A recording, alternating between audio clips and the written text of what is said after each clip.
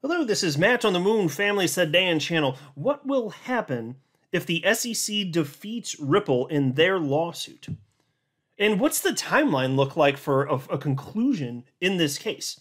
Well, I've got perspective from Stuart Alderati, who is Ripple's chief legal officer, in terms of what the next step would be.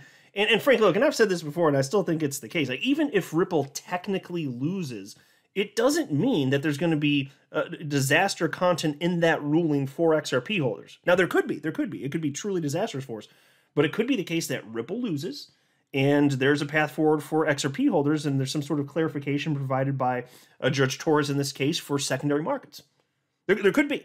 And although, of course, it gets more complex than that, though, because even if there is that clarity, is that going to be sufficient? Whatever it is, should it exist, would it be enough to convince cryptocurrency exchanges to relist XRP? Because if not, you've still got this chilling effect.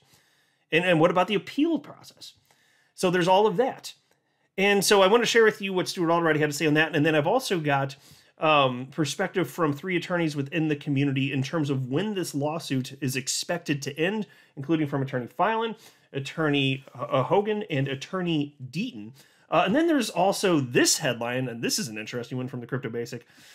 SEC come in and register, costs companies $2 million in legal fees. So I'll just let you know here at the outset of the video, there's a firm that was able to successfully, air quotes, successfully, register with the SEC.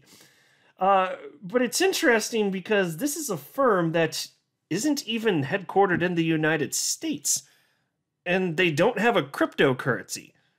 And it cost them $2 million and a really, really, really, really long time. But before going further, I do want to be clear, I do not have a legal or financial background of any kind. I am not offering legal or financial advice, and you definitely should not buy or sell anything because of anything I say or write. I'm just an enthusiast who enjoys making YouTube videos about crypto-related topics, but just as a hobby and just for fun. All right, so into this first piece. It's titled, Alderati outlines Ripple plans if court grants summary judgment in SEC favor. Also known as, what does Ripple do if the SEC actually wins? And so... And you know what? I'll just say this. I'm going to share his answer with you, and obviously, I mean, it's strongly worded like you'd expect because they haven't lost. But should Ripple lose, I'm actually depending on how the conclusion is worded from Judge Torres, because what comes next is the settlement portion after. So it's like, say Ripple loses, it's known as settlement. So the remedies portion of this. If you get to that point, depending on how severe it's worded from Judge Torres, if this happens, it might be the case that, if it's just like, hey, looks like it's probably just going to be fine, but there's a path forward for XRP, there might be some sort of agreement between Ripple and the SEC where even Ripple's like, okay, we can live with that. That's fine. And you guys are still a bunch of, asshat pricks, but maybe we can live with that because there's a path forward for XRP. If there's on a go forward basis, a path where XRP gets to live, and that might be enough. And then Ripple could agree, okay, well, as long as there's that path forward, we're not going to appeal this. That actually still could happen despite the strong wording from Stuart Alderati, which I respect. I get it. Like, this is the proper approach for this phase of where they're at in this process. But, the way he's talking here, and again, don't blame him one bit. It's like, we're going to take this thing as far as it needs to go. So anyway, piece reads as follows. Alderati has revealed the next steps the company will take if the SEC is declared the winner of the summary judgment. Stuart Alderati, Ripple's general counsel, has revealed that the blockchain company will immediately appeal its case against the SEC if Judge Annalisa Torres grants summary judgment in the regulator's favor. Alderati made this known in an interview with Blockworks yesterday. There are 3 possible outcomes in the Ripple v. SEC lawsuit, Ripple's general counsel said. According to the outspoken general counsel, Judge Torres could grant summary judgment in Ripple's favor. Secondly, he asserted that the judge could rule that there are disputed facts which will be resolved through a trial. Yeah, and so that's something that I think most people aren't anticipating, but in following what Attorney Deaton has stated, it's actually not a crazy idea to think that perhaps we actually will have a jury trial. So I don't know what the odds of it are, but don't rule that out. That actually still could happen. Anyway, piece continues. Thirdly, Alderati noted that Judge Torres could grant summary judgment in favor of the Securities and Exchange Commission. If this happens, Ripple's general counsel said the Silicon Valley tech company would not settle for an SEC win, as they would immediately appeal the case before the U.S. Courts of Appeals. So let's pause a note here. Again, I would expect him to say that at this phase. But again, if it gets to the point where there's a go-forward basis for XRP, there's some sort of clear path and Ripple just has to pay a fine, I would not be the least bit surprised if they took it. And frankly, as an XRP holder, I would love for them to take that. Personally, I know they're the ones that have to pay the fine, I know. I'm just sharing my perspective because just like every other XRP holder out there, we've all been financially harmed because of the SEC. I want this damn thing over. So I just think if there's an actual path forward for XRP, that's a mutual interest that XRP holders have, we're totally in alignment with Ripple, that part of this. Now, beyond that, in terms of individual transactions, if Judge Torres comes back and says, hey, for 2013 through 2018 or whatever the time period may be, looks like these were, unregistered securities transactions. Okay, bad for Ripple, but we align on the part where we need a go-forward basis for XRP or else we're all in a lot of trouble here. And I just don't think that that's something that Ripple would be likely to walk away from. So again, I don't blame the strong talk here and talking about appeals and potentially getting to the Supreme Court and this and that. And if it made it to the Supreme Court, fine. I think it's bad for the SEC. But would they take the easier path out? I think yes, and I hope so. Anyway, piece continues. Furthermore, Ripple will also take the case to the Supreme Court if the Court of Appeals does not favor the blockchain company, said Alderati. He boosted the morale of XRP community members by asserting that Ripple would win the case in the Supreme Court. Per Alderati, the Supreme Court will rule in favor of Ripple because of its guard against building an administrative state. Quote, I would be supremely confident that this is a winner in the Supreme Court. Not so much because of crypto issues, but because of the guarding against building an administrative state, end quote. And by the way, I do think that he's right about that. And then Attorney Deaton does as well.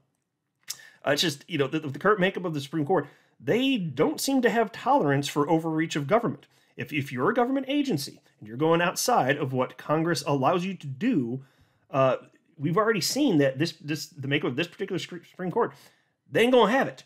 So if it actually made it to that level, given that it's very obvious that the SEC is tremendously overreaching, it won't go well for them. Which is, again, one of the many reasons that I'm optimistic long-term. It's just kind of the question of, okay, but do we have to go through that? Because, if that happens, you're talking years from now, this thing getting concluded.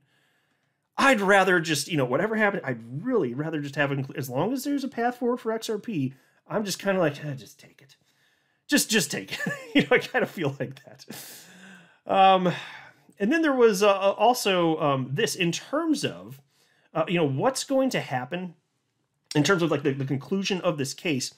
There was this from Attorney Filan, member of the XRP community, and this is dating back to this past November.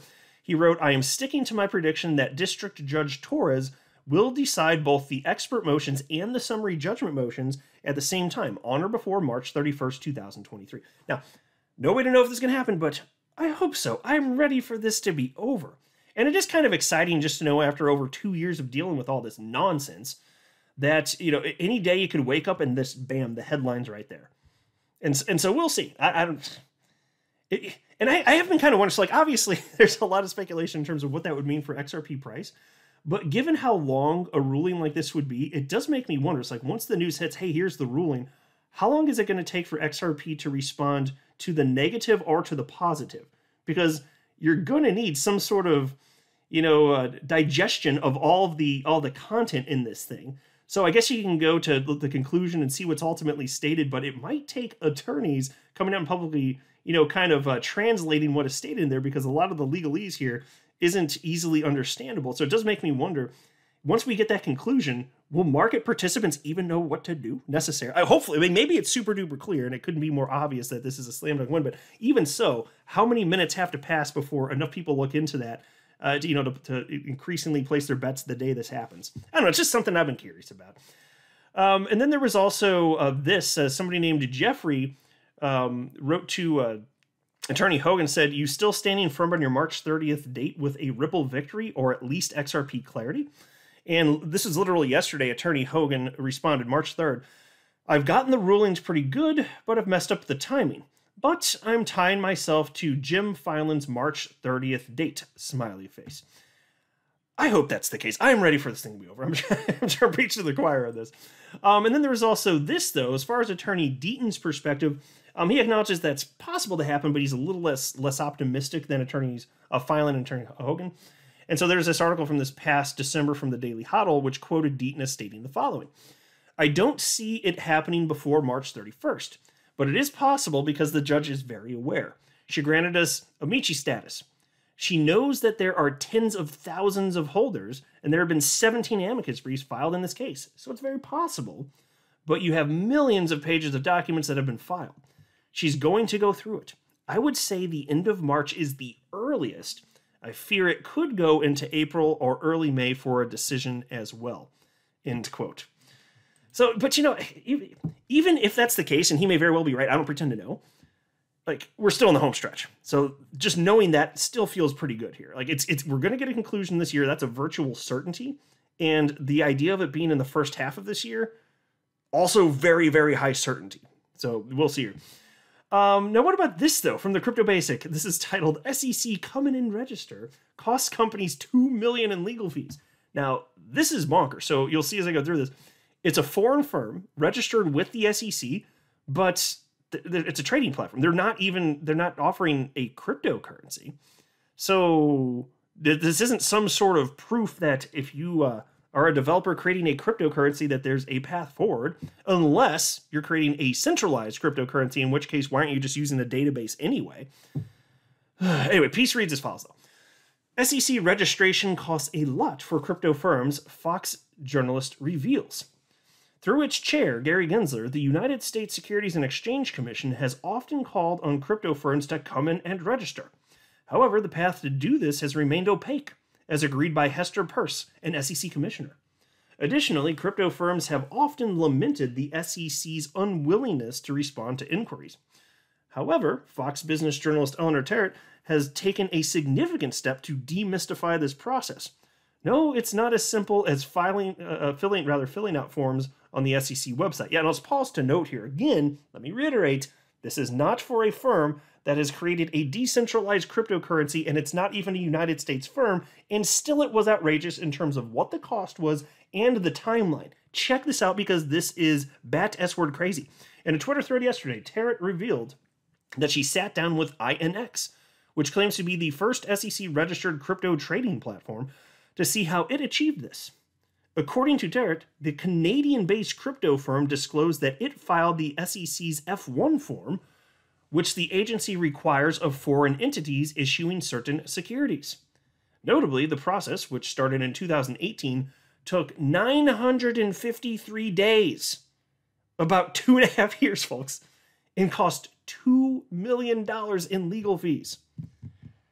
Oh, okay. So you just like Gary Gensler said, you go to their website and you fill out the form and then it's just done, right? No, $2 million and 2.5 years later. And they're not even launching a cryptocurrency. This isn't even the biggest question that people have when they're talking about registering with the SEC. It's completely absurd. Oh, Lord. And it looks like it's in for credit investors, so check this out. In addition, the journalist highlighted that other firms are exploring registration through the Regulation A form, which exempts a firm from registering a public offering. According to Terrett, others are going through the Regulation D or Regulation S registration process, which would restrict offerings to accredited investors. So I'm not 100% clear. There's only so much that's been revealed as far as the INX deal. But either way, it's stupid. STLLPID, stupid. This is not how things should be. If you're a country that's serious about embracing, one of the largest at a minimum growth, even in a bear market, one of the largest growth categories on the entire damn planet. This is where innovation is going. If you're serious about fostering a healthy environment, this is not the approach that you take. This is complete and utter garbage. Really steams my vegetables. I'm not a financial advisor. You should not buy or sell anything because of anything I say or write. That would be a very, very, very bad idea. Until next time, to the Moon Family Sedan.